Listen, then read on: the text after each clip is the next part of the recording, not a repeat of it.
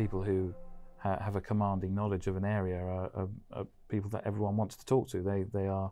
They literally have a ticket machine at their desk. I was talking to one of my guys today. He said it's like being at the doctor's surgery. You know, just take a ticket. I'll be with you in a minute. And I think, you know, because people want their knowledge. They want to understand how they can approach a particular problem, and they want that guidance. I look at things like what are the principles you're trying to get to. So, you know, what do you care about the most in the way you build things?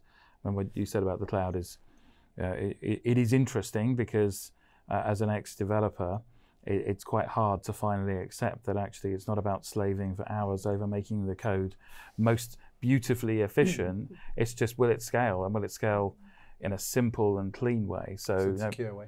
Yeah, and well, I mean, for us, security is everything. So I think it is probably for most companies, but it's also there's a competitive advantage in security if you do it better than anyone else.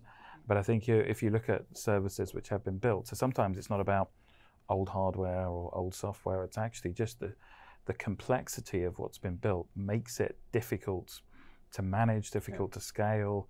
It doesn't meet the requirements. You can't make it go faster because it's so interwoven with systems that don't perform well. That itself is becoming one of the new art forms. How do you build really simple things that can be put together in really simple ways and be very efficient at running quite complex outcomes, quite complex tasks? It's one of the things to really pursue, is to see how do you do that? What are the things that really matter in those conversations?